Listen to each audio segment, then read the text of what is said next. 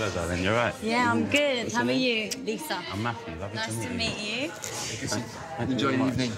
Thank you. Enjoy. Hello, Lisa. How are you? I'm all right, darling. You're right. Yeah, I'm good, thanks. Yeah. We're here. Are you nervous? Not too bad, you know. No, I don't bite. So what do you do with yourself? So I work with vulnerable young women. Yeah. How come you got into that then? Because I think as I grew up, I realised the difficulties of kind of self-esteem on girls. I was saying on Instagram and all this and that. And yeah. I wanted to empower them. I wanted to, like, you know, I like that. build them into like queens. That's good. I that like they that. are. I like yeah. that. How about you? What do you do? I work on Underground. Okay. What are the positives in your job, would you say? Get a lot of annual leave. Did you say anger relief? I know that. Annual leave. Oh, I thought you said anger relief. Wow, I'm with the wrong person right now. Hello. Oh, he's all right. He's a bit of a cheeky chappy. No, he's lovely. He's good looking. I'll speak to you soon. Bye.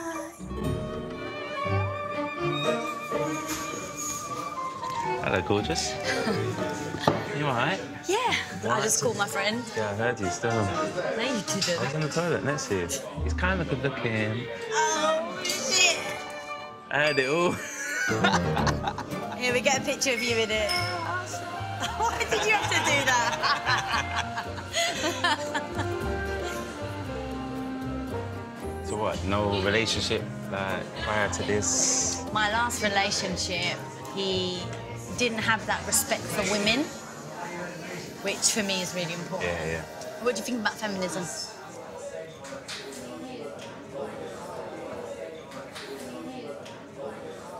Or just hearing that word, what does that kind of make you think of? Do you know what, yeah? I'm not misogynist at all, but I just feel like a lot of feminists don't even know what they're fighting for.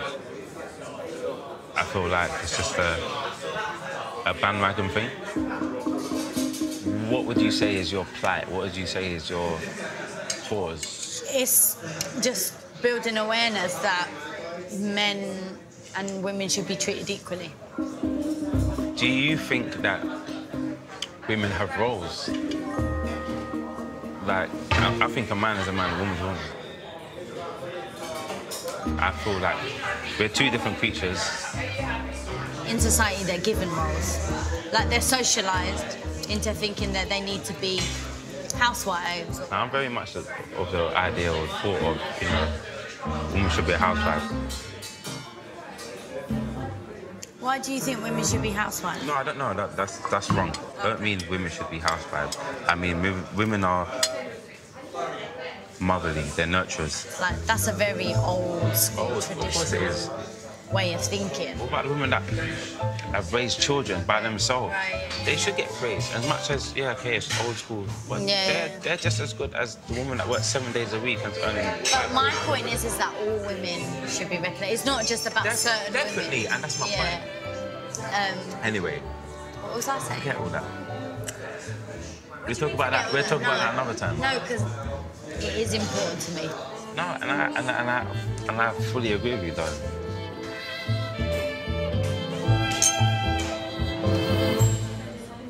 Are you nervous? I'm a bit, How nervous are you? 1 to 10.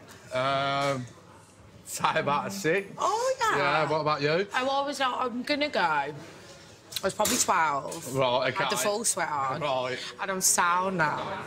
Where are you from? I'm from Birmingham. Obviously, where in Birmingham? Henley, well, I'm not Henley from... Narden, where they have the best ice cream shop in the world. Yeah. I don't live anywhere near there. Where do you I live? live in Sirieix, do you know? Oh, yeah. So, about Half an hour. no reason. Yeah, Henley's it's- not right by Stratford. No, because it's 20 minutes to Stratford. And then Solihull, but then, all right, Sutton's a bit further away. Oh, it's all right, it doesn't matter. It's not a geography No, no. lesson, it's okay.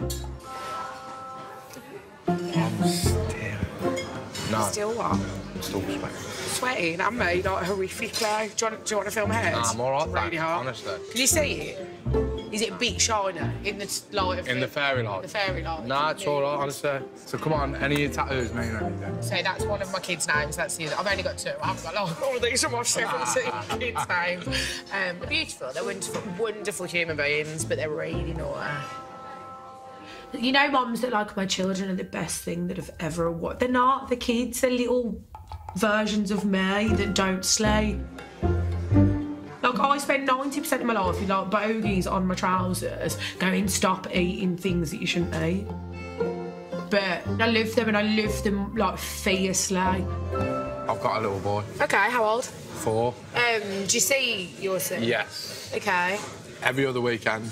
Do you get on, or is it civil, or what's the crack? It can be civil, but sometimes we do have our differences. Was that you? Did you break her heart? No. Have you been heartbroken?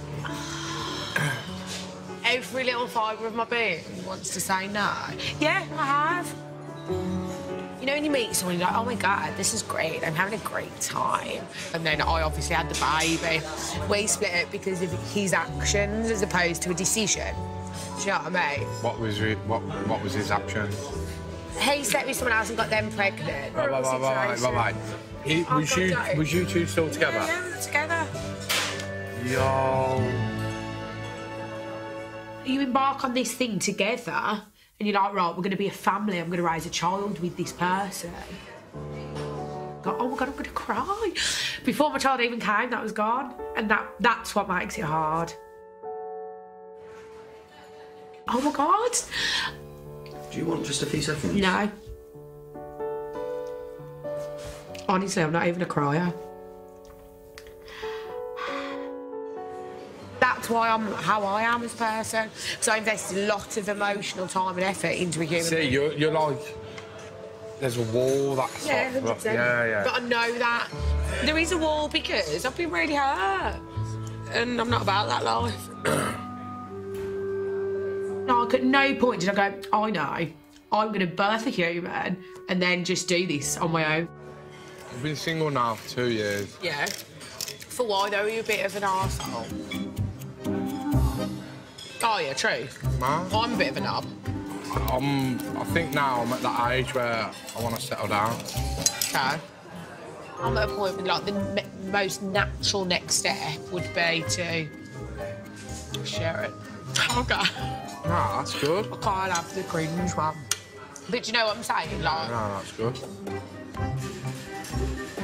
Yorkshire man, born and bred, strong in the arm and thick in head, but I like to replace that with good in bed. Gunning for love, it's ex-army man James. Hello there. How are you? Yeah, I'm very good, thank you. How are you? What's your name, please? James. You're a tall, strong lad. Yeah, big tall man, yeah. But I was obviously away with the army quite a lot. I was engaged, and then while I was in Afghanistan, she cheated on me. But you just gotta pick yourself up, dust yourself off and go again. Enjoy. Thank you.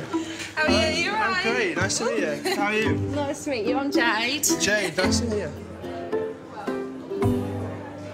So where have you come from today? Well, I would say Kettering, but no one literally seems to know where it is. Near Birmingham, isn't it? Yeah, oh my God, thank God someone that actually knows where. See, I'm 1-0 up already. Let's go. Hello, mate. Hi, nice to meet you. All right. What can we get you? Can I have your gin and tonic, please? Two. It's a good drink.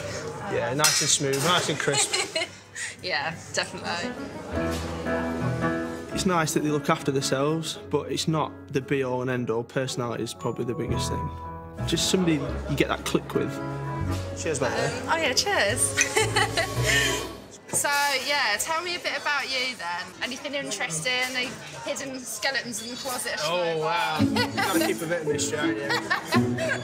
I think probably that's another reason why I scare men off, is because I'm a bit like, I want to know everything. How many people have you slept with? Have you ever cheated? Have you ever killed anyone? At 16, I left school, joined the army straight away. I did it? Yeah, lived around the world, like moved about. Yeah. I went to, when I went to Afghanistan, I was an electronics technician. Done this team medics course. I had to deal with like a lot of like casualties, so like people who'd been either shot, Okay. like blown up. Oh my God. I was a technician, do you know what I mean? I wasn't expecting to see people blown to bits or having to deal with situations where your life's in their hands with a very basic amount of medical training. There's a guy from the Afghan National Army. I remember his name, I remember the event very vividly.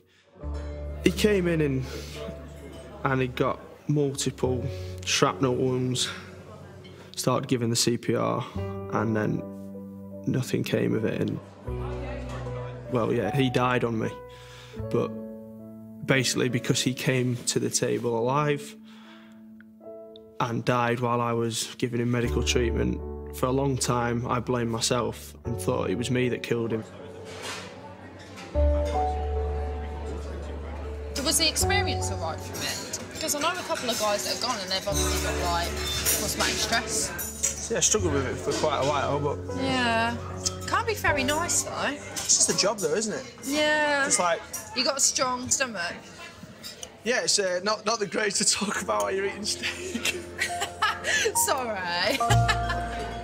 It made me appreciate my life a hell of a lot more, just the basic things like everybody definitely deserves to be loved.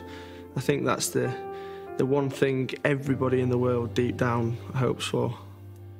What's your normal type then that you normally go for? So tall, good figure, confident, nice teeth, dark hair, blue eyes. I've got green eyes, but... I do.